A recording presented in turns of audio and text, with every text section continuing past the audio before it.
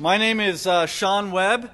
I'm a member of Soldier X, and this talk is called Runtime Process Insemination, and it's brought to you by Soldier X. Who am I? I am just another random blogger on the inner tubes. I run a tech blog called zeroxfeedface.org, and I'm a professional security analyst. I've been working professionally for about 3.5 to 4 years. I'm a 12-year C89 programmer. It is the language of love. I love it absolutely. I'm a member of Soldier X, Binary Revolution, and Hack3R. They're all three of them are kind of sister communities related to each other, and they're really fun, really good really good communities to be a member of. If you guys want to hang around on IRC with like-minded people, check those communities out. I have a few disclaimers in my talk. The opinions and views expressed here are solely mine, not my employers. They're not paying me to speak here. My talk is semi-random. There's a lot of things that I need to cover, a lot of background information that I need to cover.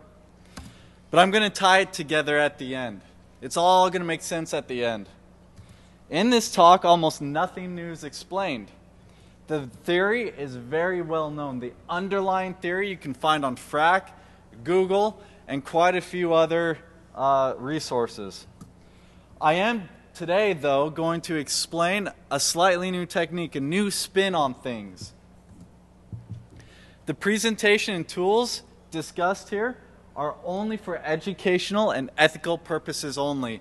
I'm just saying this to cover my butt. I make a few assumptions in this talk. I assume you know what Linux is, and even if you don't, I'm sorry. The same concepts I talk about here are going to carry over to Windows and OS X. I assume you have a basic knowledge of C and 32-bit Linux memory management. The concepts here apply both to 32 and 64-bit Linux and any other OS you want to use. I assume you know what printf, memset, receive, libc, that kind of stuff is. I assume you know what a heap and a stack are, what an anonymous memory mapping is, what the difference between all three of those are, that kind of thing. I assume you have the ability and desire to think abstractly. We're going to be talking about some abstract ideas here, and sometimes in parallel. It can get kind of confusing. If you get confused, I will be in the Q&A room for track 3 after this talk. This presentation and the tool that we will release at the end of the day today assume a non-modified memory layout. So that means no GRSec, no PAX, no ASLR. And even if you do have a modified memory layout, you can get past that, even GRSec. Takes a bit of work, but it's possible. Give it a little bit of history. For the past few years, I've been diving into CGI and web application vulnerabilities, and I used connect back shellcode. So the shellcode, after I exploited it, I'd inject the shellcode into the web app, and it would connect back to me and drop me into a shell. I needed reliable random access, so I needed to be able to be dropped into a shell no matter where I'm at. If I'm at home, if I'm in my friend's place, if I'm in a hotel, McDonald's, doesn't matter. I need to be able to get into that shell. So firewall holes are a bit of a problem because if I'm at a friend's place, if I'm at McDonald's, if I'm not at home, I don't control the network. I could pwn the network and gain control of it, but I really just want to take care of my end goal, my target. I needed a way to reuse existing connections to the web server. I also needed a way to covertly sniff traffic. There was a time when the traffic was wrapped in SSL for HTTPS, and I needed to be able to grab the decrypted SSL traffic. So I created a project called libhijack, and we're going to discuss that a little bit more. And we're going to release a new version at DEFCON today, if the network permits. So to set the stage, I've got a shell via a CGI web application exploit, and I need a reliable way to get back in. Apache is a really good candidate to target because it's already listening for connections. It's already got its front door open saying, come right on in. So what I need to do, my end goal, is to modify the Apache process somehow to run a shell when a special string is sent. So when I send it get/shell hp/1.1, it's going to drop me into a shell. So if I run the who am I command, it's going to say Apache.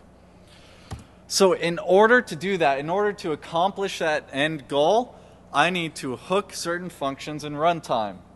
And there's some current techniques to getting your shellcode stored and run. You can store your shellcode on the stack. And that used to be really popular. Aleph1's article, Smashing the Stack for Fun and Profit, uses the stack, and that's where most attackers used to put their code. However, on most systems today, the stack is non-executable. So you can't really do that. That's not really reliable. You could store your shellcode at the current instruction pointer, EIP. There's a problem with that. That would work, however, it mucks up the original code. So what you have to do then is back up the code that was going to run, override it with your shellcode, and then after your shellcode is run, restore the backup. In the previous talk, in the Jugod talk, that's what the author did. But we're going to dive in a little bit further into a new technique. And the problem with this technique is you get your shellcode only to run once. Your shellcode can only run once in this paradigm, in this way, in this mode of thinking. But we need, every time that string is sent, get/shell hp/1.1, our shellcode, our malicious code needs to run. So it needs to run multiple times, not just once. We could store the shellcode on the heap, but also the heap on a lot of systems today is non-executable. It's becoming more popular to set your heap as non-executable. You could use LD preload, and that would be a great technique, but that requires root, and the process is already started. Apache's already running, and you would need to gain root on the system in order to do that. And really, you don't really ever need to root a box unless you're doing some crazy things. So we're going to talk a little bit about process loading, what happens when the exec.ve system is called, or system call is called. The kernel first checks for file existence. Make sure that the file is there and that you have the permissions to run it. The kernel then loads what is called the runtime linker. A lot of people call that the RTLD. The kernel loads the process metadata and initializes the stack. The metadata is located at that hex address at 08048000 on Intel 32-bit Linux. And the runtime linker is going to finish loading the process into memory. It loads all the shared objects, all the dependencies. For you Windows guys, those are DLLs. And it finds those shared objects by looking at the .dynamic section of your binary for the DT needed entries. It then patches what is called the procedure linkage table and global offset table for needed dynamic functions. We're going to dive deep into the PLT GOT later on in the talk. It then calls the initialization routines and then finally calls main. Finally returns control back to your actual program. Elf, best movie ever. I love this movie. I started watching in November. This really isn't related to the talk, but start watching. I'm big on Christmas. I start watching in November. It is the executable and linkable format. It was created by Sun for System 5, and Linux adopted it. Windows file format PECOF is based off of ELF, and Mach-O OS X's format is based off of ELF as well. All it is metadata. It's data that describes data. It tells the runtime linker what to load and how to load it. So it describes where to load different parts of the object file. An object file is just a generic term that can mean shared object or your program, or an object file like when you compile a program and you create an object file, and then you link them all together, that kind of thing. An object file contains a main elf header, which contains pointers to other headers. And these other headers are the really important ones. The other headers include the process header, which in order for your object file to be to work, you need one entry minimum. It contains virtual address location, so where in memory it's going to be stored. It contains access rights, read, write, and execute. And alignment, where inside that virtual address location is it going to be stored? In the beginning, in the middle, in the end. You also have section headers. You don't have to have any section headers. All it does is it describes the P headers. Contains a string table and debugging entries, if any, and compiler comments. When you strip a program, you're stripping out most, if not all, of the section headers. Fun little trivia. Old school viruses used to store their code in the compiler comments section header. Dynamic headers contain the relocation entries, any stubs, and the PLT GOT, and that is the jackpot. That's where we're going to be spending most of our time. ptrace is the debugging facility for Linux. It is a kernel system call, and GDB, the GNU debugger, relies heavily on ptrace. If ptrace didn't exist, GDB wouldn't. It allows you to read and write from and to arbitrary memory locations, if it's valid. And you can write to memory locations that are marked as read-only. It allows you to get and set registers. So basically, when you use ptrace, you are God. You own the process. You own the debuggee. So when we talk about a debugger and a debuggee, the debuggee becomes a child of the debugger. Let's say we're a Firefox developer and we're finally going around fixing the memory leaks that every Firefox user complains about, and we're going to use GDB to do it. So we have Firefox and GDB. They're two unrelated programs started at different times. When you attach GDB to Firefox, conceptually speaking, in the kernel, Firefox becomes a child of the debugger as if GDB spawned Firefox, even though they're started at different times from different places. So when you attach a debugger to a debuggee, the debuggee becomes a child of the debugger. And I'm going to talk a bit about child processes and parent processes, so it's a little bit easier to speak, and that's what I'm talking about. The debugger is libhijack, it's GDB. The debuggee is the victim process. ptrace is destructive. You can do a lot of things with ptrace that it really wasn't meant to do. In fact, I think the original ptrace engineer was likely evil. He knew it could be abused. He probably even created some backdoors on the systems. So we know we have some arbitrary code that we need to store. We can't store it in the stack. We can't store it in the heap. We can't store it in where EIP points to. Where can we store it? So what we need to do is allocate memory in the child. But unlike Windows and OS X, we cannot allocate from the parent process. The child process must be the one to allocate. In Linux, in FreeBSD, in Solaris, there is no API to allocate memory in a different process. So the child process must be the one to allocate memory. So what we need to do is we need to find where the kernel is called. And the kernel is called by a software interrupt called int80. We need to find out where int80 is in the program. But the problem is the program will never call the kernel. Likely will never call the kernel. Instead, it'll call library functions, which call the kernel. libc calls the kernel everywhere. So libc is a great candidate to find where the kernel is called. We could find a library function that calls the kernel by crawling through the elf metadata, by crawling through all these different headers. So the main elf header contains a pointer to the process header.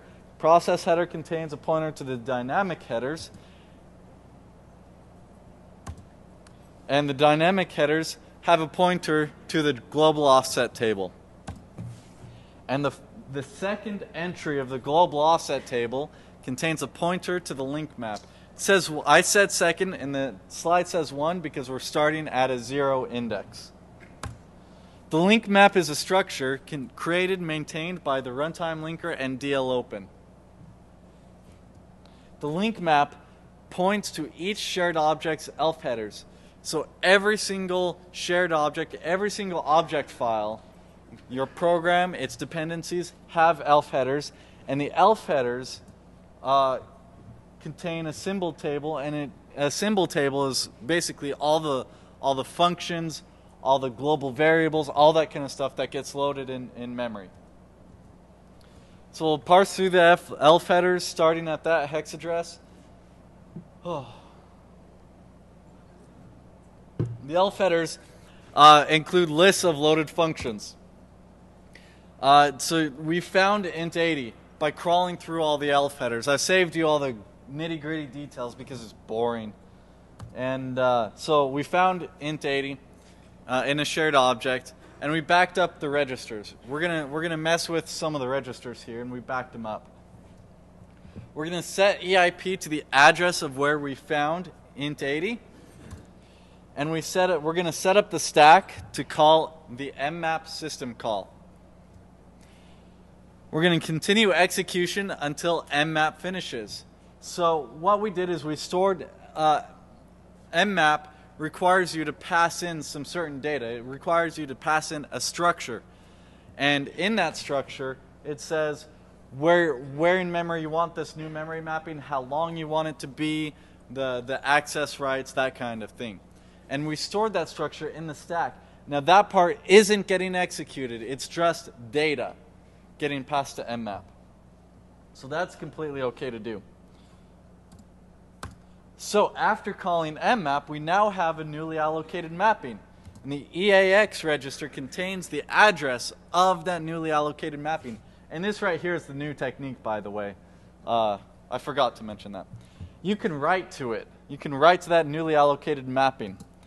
Even if the mapping is marked non-writable. Even if it's marked read and execute, or just read only or execute only, you can write to it. Because with ptrace, you're God. You'll then restore the backed up registers as if nothing happened. And we're going to push a return address back into onto the stack. Because the shellcode needs to know where to return control to. Your program, Apache, was probably sitting there listening for connections, and we want our shellcode to run, and then have Apache continue on doing its normal thing. So we need to push a return address. So we'll decrement an ESP by the size of unsigned long, which is 4 bytes on 32-bit and 8 bytes on 64. And then we'll copy EIP to ESP. We'll then write the shellcode to the newly allocated mapping and set the EIP address to the location of the shellcode. And we'll detach from the process, sit back, relax, and enjoy life. We've just injected our shellcode and got it to run. But wait. There's more. Hijacking functions. So we injected our shellcode, and that's great. We got our shellcode to run once, but remember, we wanted our shellcode to run more than one time. Anytime that receive is called, our code needs to run. So we're going to take a look at the global offset table and the procedure linkage table. And what that is it's an array of function addresses. Anytime your program calls printf or receive, memset, any function that comes from a shared object, it's not actually going to call that function directly. It's actually going to call a stub entry in the GOT, which then calls printf. And that allows your program to be relocated in all the shared objects, all the dependencies, to be located in completely random places in memory. And allows your programs to still be able to call printf, receive, memset, no matter what, no matter where it's loaded in memory. And all your reference functions are in the GOT PLT, in the global offset table, procedure linkage table. So we're going to use a technique that Silvio Caesar architected called PLT GOT redirection. And we're going to create a stub entry in our shellcode, and we're going to overwrite that stub address with the address of where the function is really loaded in memory. and then we'll replace its corresponding entry in the GOT with the address of our shellcode. And that's the redirection. That's it. You've now hijacked a function.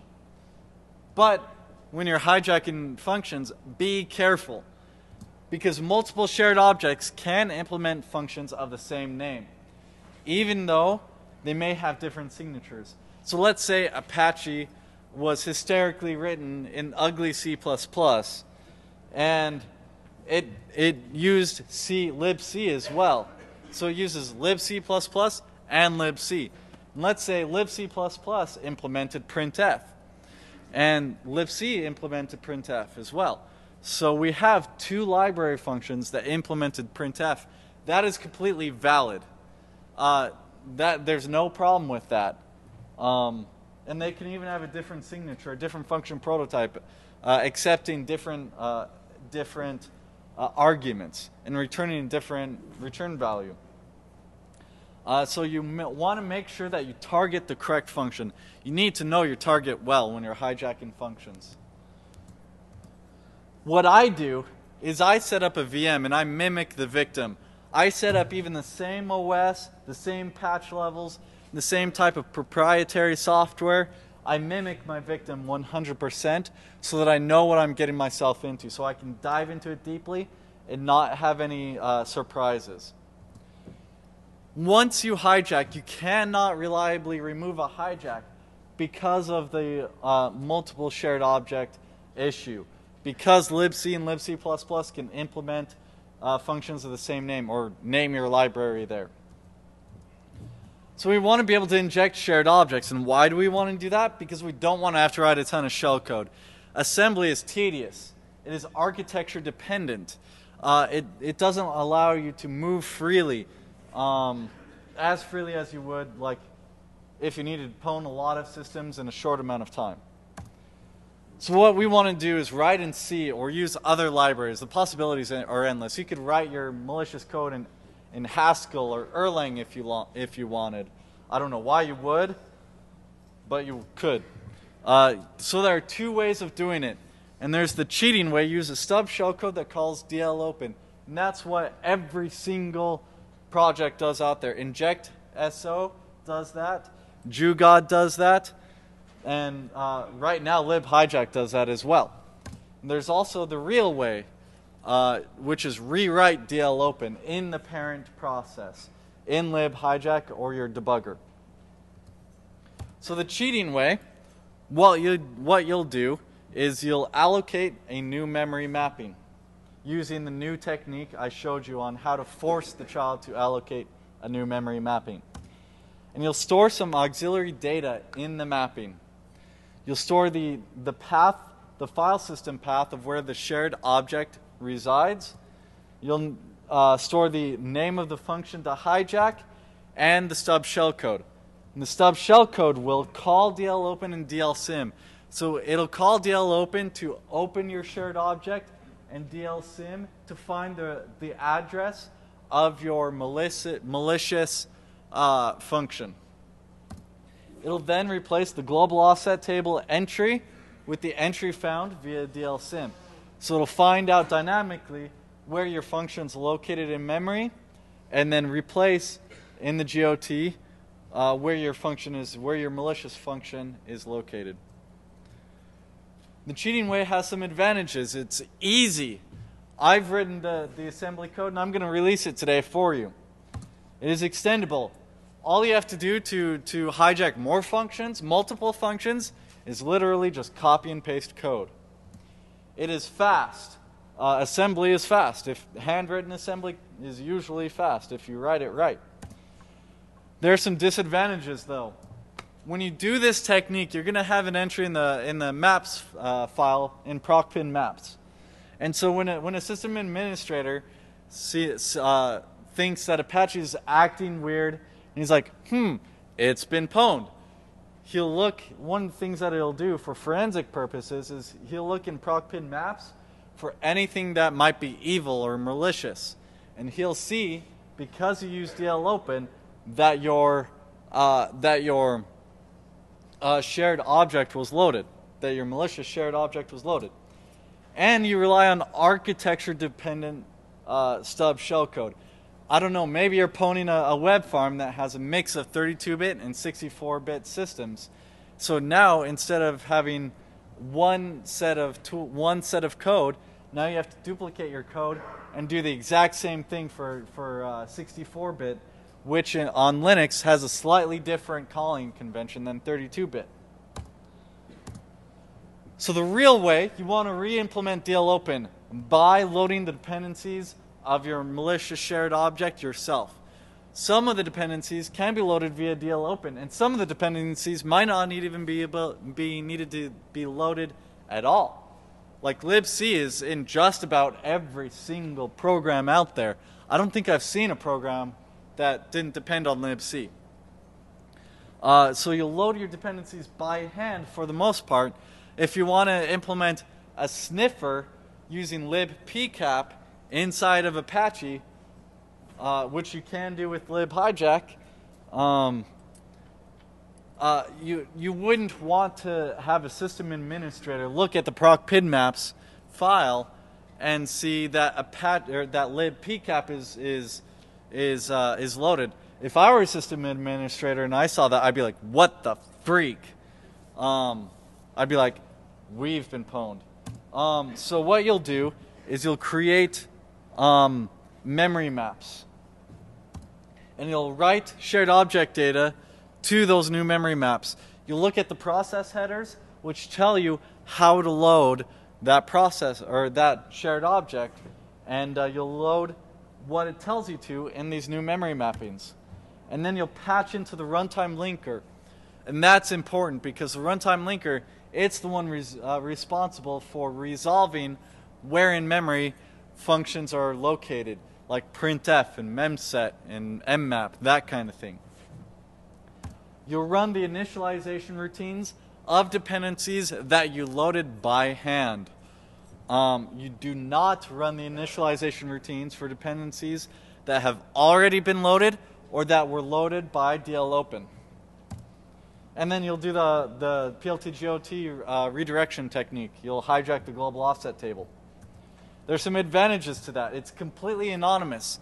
So now you've hijacked receive in Apache, and the system administrator, when he cats proc pid maps, it's not going to see anything out of the ordinary. He's going to see, oh, libc is loaded. That's cool. So he's going to just continue on his way. It's extensible. You can extend it really easy. It's really powerful. There are some disadvantages, though. There's just one disadvantage. It takes a lot of freaking time to implement and research.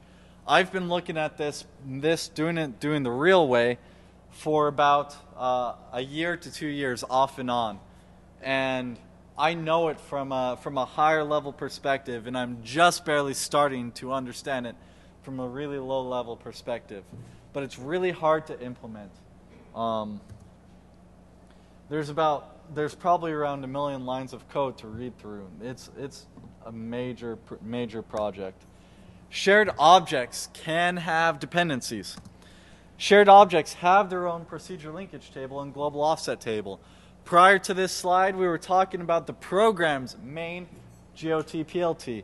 But each shared object, because it can be loaded in random spots in memory, and because it can depend on other shared objects, it has its own PLT GOT.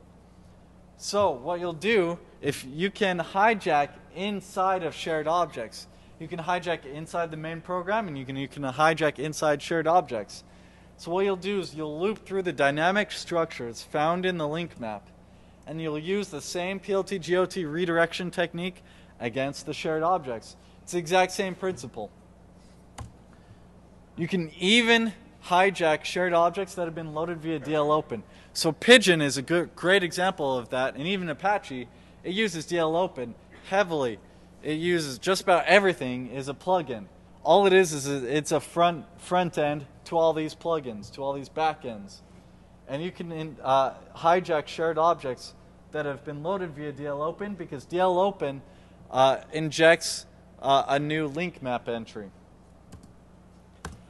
libhijack makes injection of arbitrary code and hijack of dynamically loaded functions extremely easy.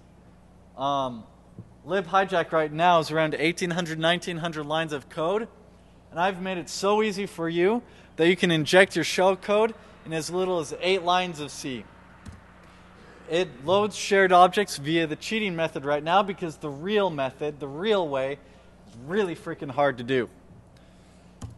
Injecting shellcode, you can inject shellcode in as little as 8 lines of C. It has full 32-bit and 64-bit Linux support on the Intel platform. So that includes AMD as well. I develop mainly on 32-bit, and I've abstracted most of the things away so that I don't really have to test heavily in 64-bit. I do most of my testing in 32-bit, and I've abstracted all the architecture dependent code away so that all the new features I write, I don't have to worry about architecture. Other OSs are coming soon. So we're working right now on porting to FreeBSD, and we have some interest in porting to OS 10. I'm always looking for help. This is a fun project. It's challenging. There's a lot of problems to solve in unique ways. And I'm always looking for help from programmers that write good C89. That's where my project is located. You guys all have CDs, and you can copy and paste that link.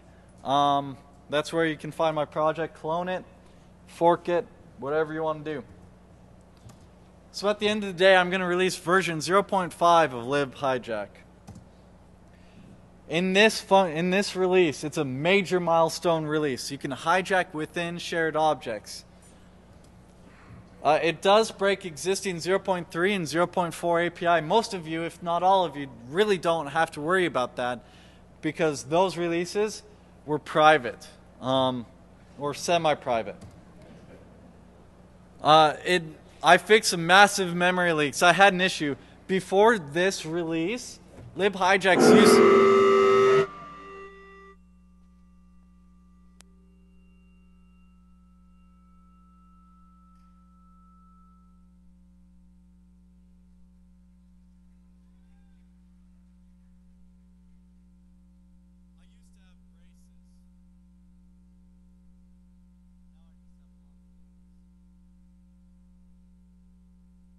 Test.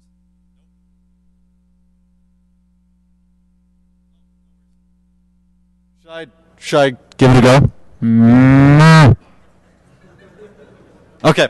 Anyways, so I fixed some massive memory leaks.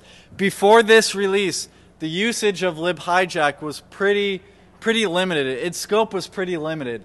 It was mainly just hijacking major functions that your program calls. But now that you can hijack within shared objects, you can do whatever you want to do with libhijack.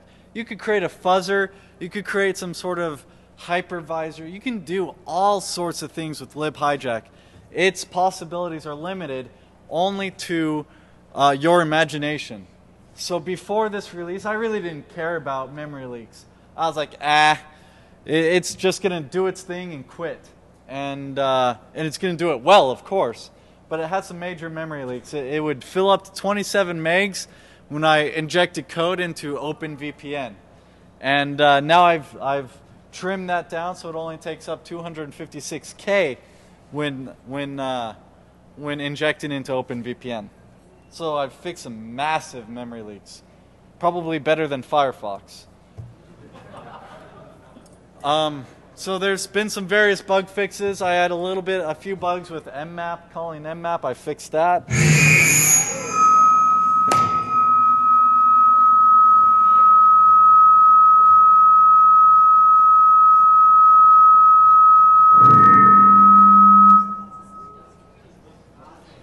Now that one scared me.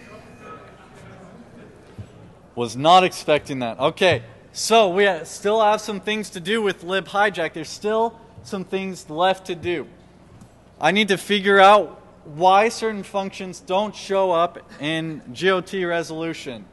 there's some really weird issue going on in the GOT resolution that just some functions just don't show up. I think I might be quitting a little bit early, and so, or stopping the resolution, not quitting, but stopping the resolution a little bit prematurely.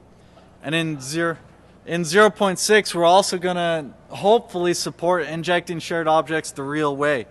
This release is about 6 months out, and I'm hoping that I have about 4 months of research left, and then I'll do 2 months of implementation. So we're working on porting to FreeBSD. The real way, injecting shared objects the real way is more important than the FreeBSD port. But if someone wants to go ahead and do that for the 0.6 release, I'm accepting patches. Whoa. If you're looking for an adventure, port it to Android. I'd love to see the security implications of it running on Android. Android uses ELF, it's Linux, and everything it runs is ELF. And so you could hijack some sort of Java program and do some sort of cool things with that on Android.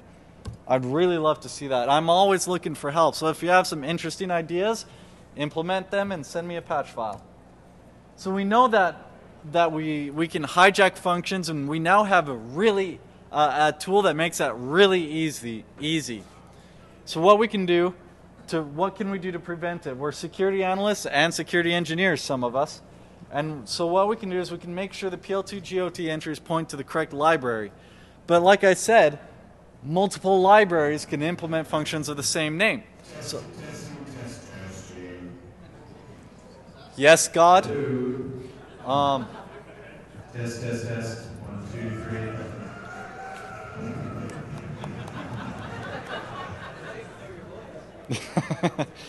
So what you can do? How do you do that? There's no way to do that. Oh, yeah. Okay.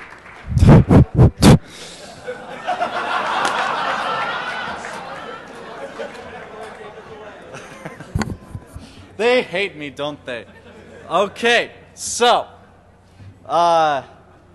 we can't really do that. That's not really a viable option because libc, like I said earlier in the talk, libc and libc++ can implement functions of the same name. In runtime, there's no way to be able to figure out which printf is the right printf. You could use dtrace. I am in love with dtrace. Dtrace was created by Sun for Solaris, and it is non-destructive debugging. It allows you to debug, dive down into your programs. Oh, yeah. There we go. Okay. It allows you to dive down into your programs and do it non-destructively. There are some destructive things that you can do with dtrace, but you're very limited on what you can do.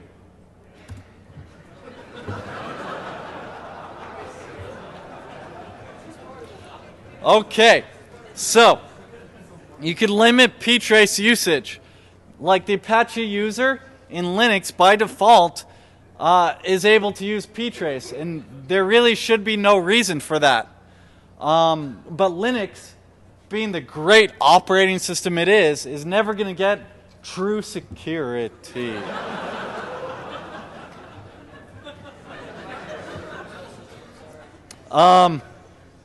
It's never going to get true security. It's going to, it's never going to get RBAC.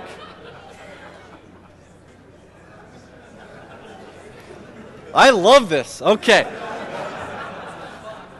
RBAC is a great security solution that true enterprise operating systems have implemented. Solaris uses it. Linux needs it, but I don't think that Linux is going to get it because of all the politics surrounding kernel development. So, you could use static binaries, but that is a major disk and memory usage hog. If you compiled everything statically, libhijack really won't even work. disk usage is not that big of a deal, but memory usage is. You could maybe create some sort of smart hypervisor solution. You could use grsec or PAX, but that only protects to a certain extent. Or you could use static and dynamic, mixture of static and dynamic profiling. So you can profile the program before it's even ran and say this is what it's going to do. These are the kind of shared objects and things that it's going to run. And you can dynamically check while it's running whether the dynamic profile matches the static profile. You'll watch for changes in the global offset table. And you'll make sure changes reflect the static profile.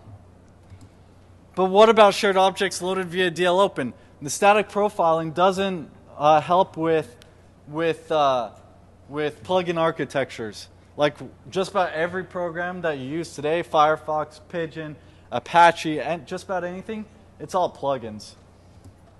So I'm going to do a little bit of a demo. I'm going to show you what happens when I inject a shared object. So I need to set up a mirror on my display so that things can look right.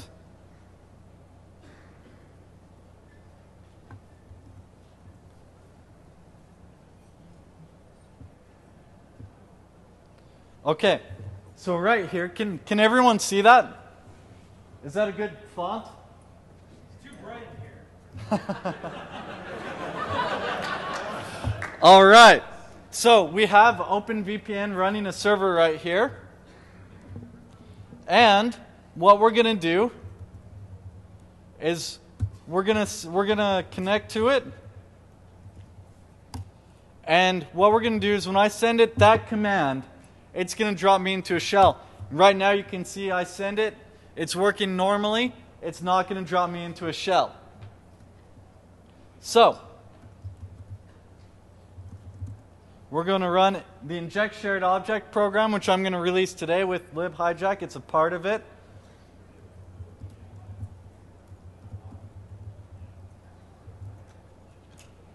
Oh, that's awesome. Okay, test. I'm running this demo as root, but because of the awesome security in Linux, it doesn't have to be run as root. It has to be run as the same user as your target process. So if you're targeting Apache and it's running as the Apache user, then it needs to run as Apache. But I'm doing it with root just because it's easier.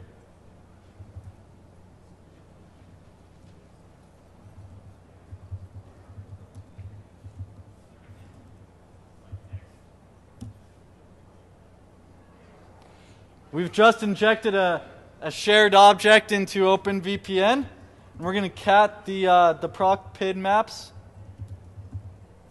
file. And I'm going to show you that it's there. You can see that the shared object is loaded. Our malicious shared object is loaded. So now I'm going to connect to OpenVPN, type in shell. It didn't disconnect me. We now have a shell.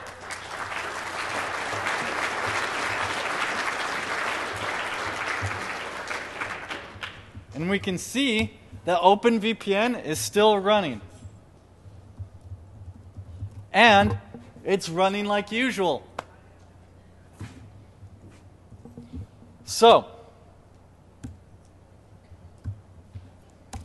that is my talk. Thank you very much for coming. I really enjoyed speaking here.